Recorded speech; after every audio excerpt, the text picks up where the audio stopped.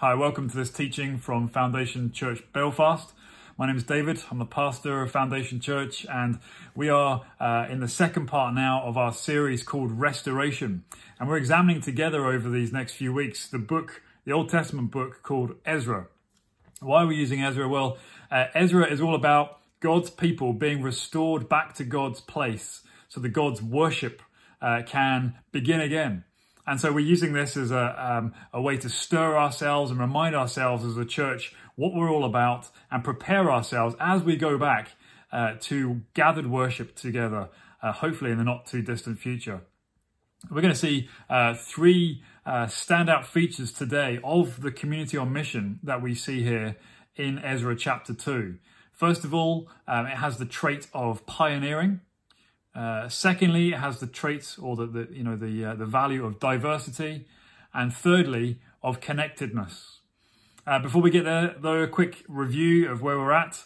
The people of Israel, God's chosen people, are in exile. They've been living under captivity of the people of Babylon for 50 or so years.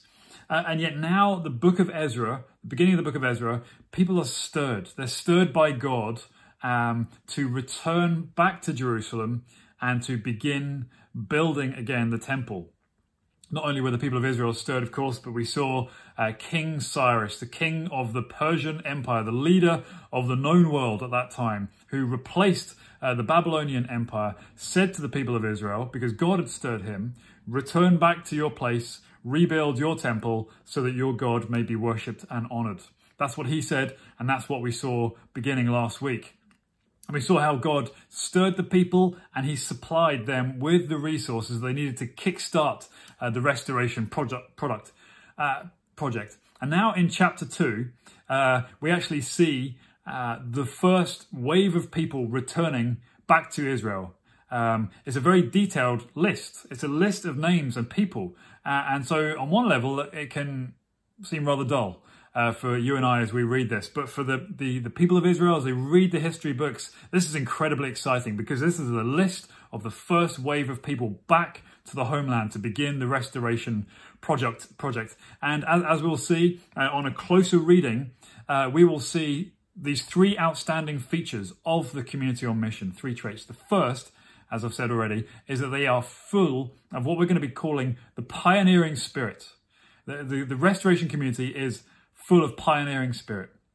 What does that mean? It means here we have a group of people who are forging ahead with God's plans. They have been stirred by God and they are going ahead. They are obeying him. Don't forget, as we saw last week, those who were stirred were allowed voluntarily to go back to Jerusalem. There was no requirement for everybody to go back. They could have stayed in the relative comfort and familiarity of Babylon. And so this group of people that we see listed in Ezra chapter 2 are full of this pioneering spirit. Courage. I'm going to have a go. We're going to listen to God. We're going to forge forward. We're going into the unknown. We have no idea what might happen to us. Yes, of course, these people had the big picture. They knew that God had called them and stirred them to restore worship. They knew they had the promises of the prophets, God's word to his people through the prophets of the ages. You know, God is going to restore you. He's going to bring you back. He's going to remodel you and use you again. They had those big pictures in place. But the details of how they would go about doing that remained completely, at this stage, completely unknown. So we have this group of people stirred by God, full of faith, with a big vision for what God had called them to do. Just imagine, though, for a few moments, possibly the scenes that met them when they eventually made that long journey over a period of weeks back to Jerusalem again. Scenes of destruction, because that's how the Babylonians left Jerusalem and the temple. 50 years previously, the Babylonian forces had completely wrecked Jerusalem and the temple. And so the people, this pioneering community on mission, saw nothing except a bunch of broken down towns, deserted areas, overgrown foliage. The temple itself, of course, laid in ruins. The army of Babylon had seen to that. They'd burned it. What was left of it, they were smashed into pieces. There would be rocks strewn around all over the place. You know, moss covered the rocks. Maybe a bit of graffiti. You could just about make out where the temple used to be, but the rest of it was open to the elements. Maybe you have gone out for a stroll or a walk around one of these old ruins that we have dotted around our country. I've been to, maybe you've been to Nendrum, the old monastic site in County Down, and you sort of wander around these old brick foundations, or Mavilla Abbey, perhaps. One of the standout structures that we have in Belfast, I believe, is the Carlisle Memorial Methodist Church, just at the foot end of the Crumlin Road. It's an imposing building. At one stage, it was one of the largest, if not the largest, churches in all of Ireland. And now if you drive past it, either on the West Link or on the way up to the Crumlin Road or the Antrim Road, you'll see it there, a crumbling mess. It has hoardings around it to prevent people from getting in and injuring themselves. They may as well put up a sign to say God was formerly worshipped in this building. Once a glorious structure to the praise of God, and now broken. Windows are smashed, and the only life that's going on in the church as it stands is that it's a home for pigeons and a place for rodents. And imagine that on a much greater scale now. We're talking of an entire city in that kind of state when the people went back to Jerusalem. And yet they had this pioneering spirit. Their calling was clear. The challenges were huge. And yet God stirred them and supplied them. They were the pioneering community on mission. And, you know, we saw that same pioneering spirit at the outset of our time together at Foundation Church Belfast, right back at the beginning. We had a clear, and we have a clear calling from God. And like the Israelites, the challenges were significant, and yet people were stirred.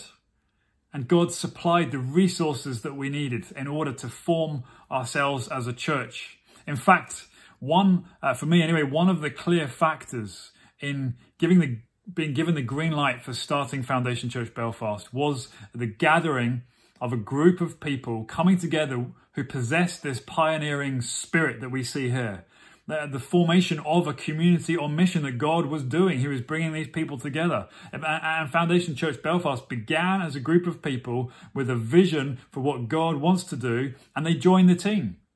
And they said to one another, and we said to one another, look, we don't see the details here. We can't see the step-by-step program of how God is going to do this. But we are excited about the vision of what God wants to do in and through and around us. So let's go. And so we joined together. And together as a team, we planted Foundation Church Belfast. And so if you're listening to this message and you are one of those first group of people stirred by God and His Holy Spirit, then can I say personally to you, thank you. Thank you for being with us. Thank you for taking that step of faith. Thank you for daring to dream about what God wants to do and can do when a group of people come to Him and submit to Him and listen to Him and obey Him. Thank you. Thank you for serving wholeheartedly. Thank you for giving your time and your money to the cause to enable ministry to begin.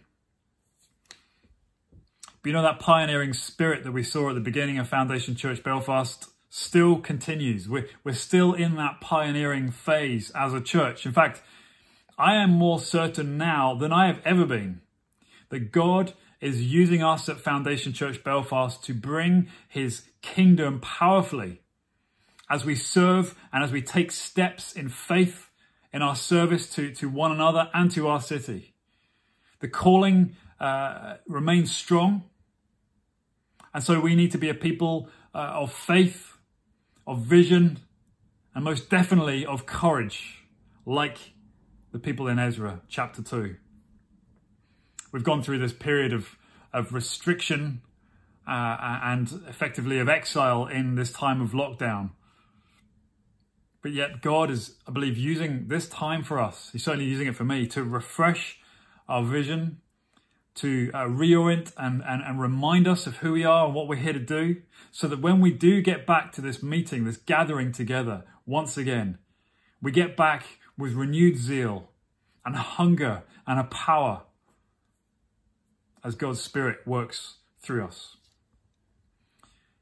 And if you're listening to this message today and actually you're sort of looking in from outside, you're looking into Foundation Church and asking what we're about and what we're like and what's the pastor like and all that stuff, it's important that you know this, that we are a group, an eager group of pioneers. We are hungry for God and for his kingdom, and we're hungry to see that come to pass in Belfast and beyond. We want to know his kingdom, his power, his glory. We want to see that coming. And if that excites you, and if you want to be a part of that, then join us. But listen, we never want that pioneering spirit to leave us. This is not just a phase or a part of our history that eventually gives way to something else. We always want to be pioneering, to possess this pioneering spirit as a church. It's not just a phase, but it's a trait. It's a value. It's part of who we are. And so as a church together, we are always going to be asking ourselves, what's next? We're always going to be looking and asking, what is God leading us to do? What does he have for us next? What is he saying to us as a community? And how must we obey him right here and right now? Where shall we plant our next church? What area shall we reach into? What ministry must we start? We're always going to be asking these questions because we have and will retain this pioneering spirit as a church. And so if you are looking in to Foundation Church, may I warmly warn you, if you're looking for a comfortable church, one that's predictable, if you're looking for the safe option, then that is not us. That is not us. Yes, we will care for one another and people who come and join to our community. Absolutely. We will show grace to one another completely. We will encourage one another. We will strengthen one another. But at our very heart, we are a community on mission. And we will always possess this pioneering spirit. If that excites you and you want to be a part of what God is doing with us, we'd love you to join us. So the first thing we see in Ezra chapter 2 is that the community on mission has a pioneering spirit.